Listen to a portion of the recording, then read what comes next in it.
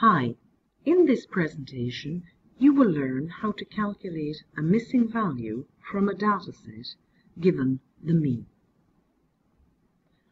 As always, read the word problem carefully.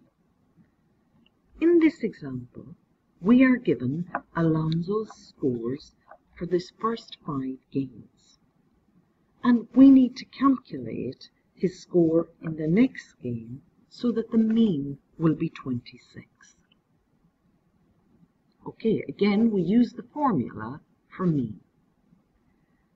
Fill in the values you know.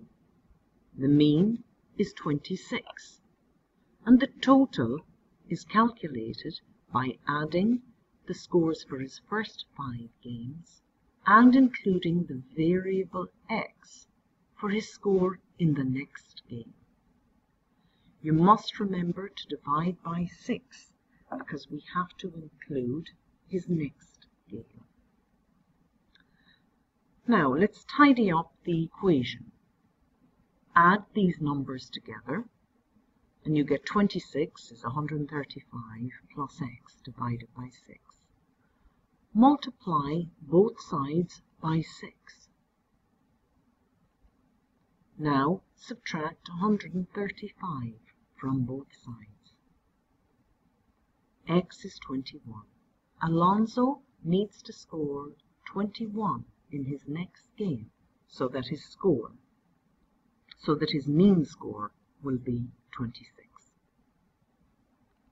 Let's look at one more example.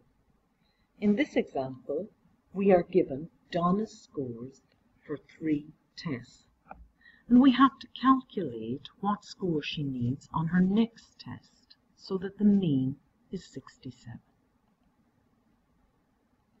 Now again, fill in the values you know. The mean is 67. The total is calculated by adding together these 3 scores and including x for the score on her next test. We divide by the number of values, which is 4. Tidy up the equation and then multiply both sides by 4. Subtract 206 from each side of the equation, and we see that Donna needs to score 62 in her next test so that her mean will be 67. Thank you.